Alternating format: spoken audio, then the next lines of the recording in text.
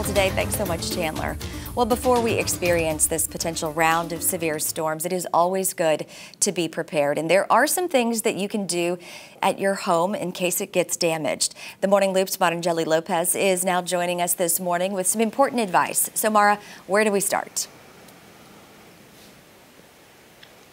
Dana, if there's one thing that we know from living in Texas is that weather can certainly be unpredictable. So if you don't know exactly what your insurance covers yet, then make sure you check on that.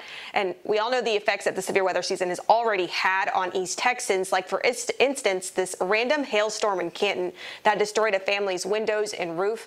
A month later, they're still boarded up, waiting on their insurance to approve window replacements. So to ensure that this situation doesn't happen to you, there are a couple things that State Farm Representative Chris Pilsick says to do.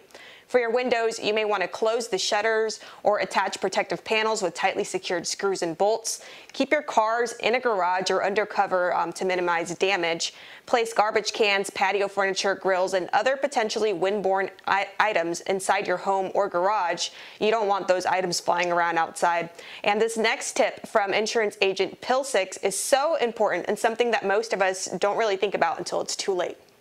As easy as using your smartphone to document all the contents of your home. So if something happens and you were to lose your home and all of its contents, you have documentation of that, and it's easier to remember. It's really easy to remember the big things, a little harder to remember what's in that random drawer in the kitchen or the pairs of jeans in your closet or number of pairs of shoes, right?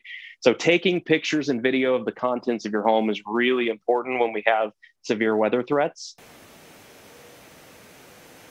I honestly couldn't tell you everything that I own inside my apartment here, but it's a good idea to do those things and keep those documented in case something really terrible happens to your home. So what happens when we do have severe weather that knocks out power for days? Well, it's important to stock up on emergency supplies. And coming up in the next hour of the Morning Loop, I'll share how you can save some money when buying generators and batteries. Dana.